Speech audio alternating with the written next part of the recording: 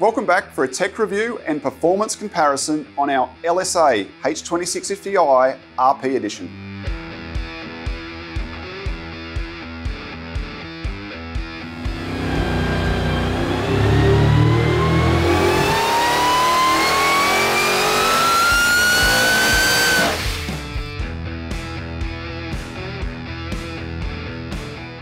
Over 4 years ago, we released our LSA H2650i into the market.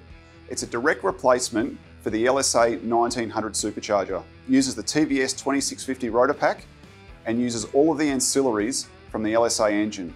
So a factory LSA lid, factory fuel rails, the factory throttle body position makes it interchangeable.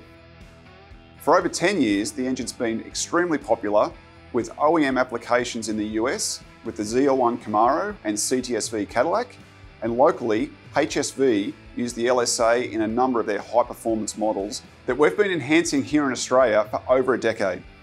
The Supercharger's been very popular with engine builders as well, both here and in the US.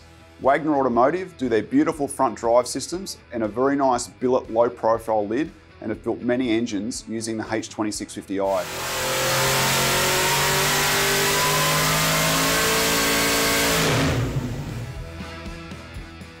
We're also great partners with Mars Motorsports in Texas. They have a lot of high performance customers, but also an industrial engine program that uses alternative fuel. It's LS based 7.2 litres featuring our H2650i Supercharger. And being for commercial vehicles, they've actually got OEM grade GM durability testing, which is an absolute credit to the quality and the manufacturing that happens here at Harrop, and also the assembly of that engine at Mars Motorsports. Here in Australia, we've got a fantastic dealer network and a few of our premium dealers that are building excellent LS engine combinations with the H2650i include Warspeed Industries in Sydney, Sam's Performance, who built this engine just here that we'll talk about shortly, and also High Torque Performance in Queensland, who build a lot of LS combinations for high-end customer builds that make max effort numbers. That brings us to the recent release of our RP edition. RP stands for Raceport. It's a developed inlet tract as cast that delivers high performance at higher RPM with some great results over the standard unit. The all-important performance comparison we've been assessing with many different applications. High Torque Performance up in Queensland, they built a 427 LS with Higgins race heads, 10.5 compression, E85 running our RP and standard back to back with the same pulley ratio of 3.38. Also running our 115 throttle, our 12 rib drive system, and also our LSA lid with the larger intercooler. With the standard H2650i, peak power was 1,011 horsepower on their mainline Pro Hub. With no other changes and a direct swap to the RP lower manifold, the power went up to 1,089 horsepower. That's a 78 horsepower gain at 7,400 RPM, with a 19 PSI peak boost with the standard edition, and 20.5 PSI, 1.5 pounds greater at the same RPM with the RP edition, highlighting the efficiency of more air being moved. For our own test program, we partnered with Sam's Performance up in Sydney, who put together this great engine package for us. It's an LSR block, it's got Higgins race heads, compression's 10.5 to 1, we're on E85, it's running our billet fuel rails, our larger lid and intercooler, it's got the 12 rib drive system, and a 115 integrated throttle that we supply. And we did the exact back-to-back comparison. With a 3.38 pulley ratio, that's a 254mm lower pulley and a 75 upper pulley. We started with the standard H2650i and we saw peak power of 1,227 horsepower at 6,800 RPM with peak boost of 23.3 PSI. Really solid numbers for this type of engine combo.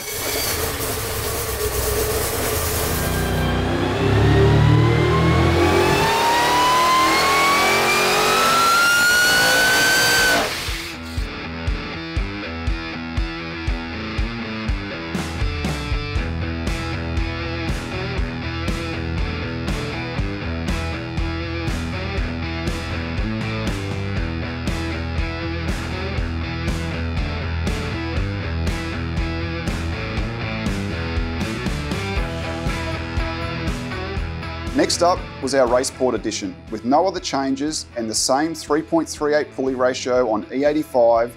We ran it up and achieved peak horsepower of 1,304 horsepower at 6,950 RPM with a decent jump in boost to 26.2 PSI, almost 3 PSI gained over the standard supercharger. So with a blower speed close to 24,000, we're seeing a 77 horsepower gain over the two superchargers back to back. A great result, highlighting the efficiency of what the RP can achieve at higher RPM.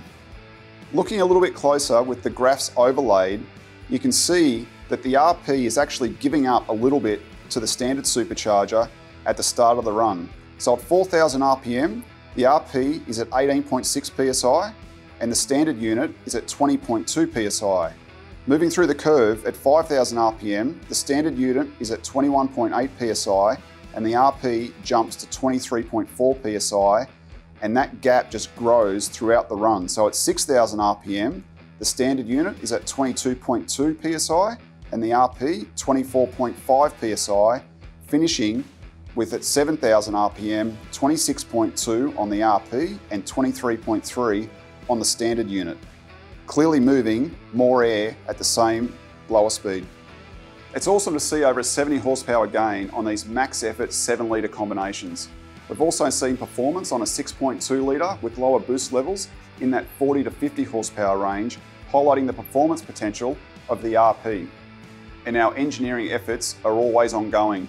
We've recently also released a billet throttle body adapter for the Nick Williams 120 throttle body. It suits the electric power steering cars like we have here with the HSVs, just giving another option for more inlet area. Available now globally through our dealer network, and you can learn more on our US and Aussie websites, including a great tech guide that can be downloaded. Thanks for watching, we'll catch you next time.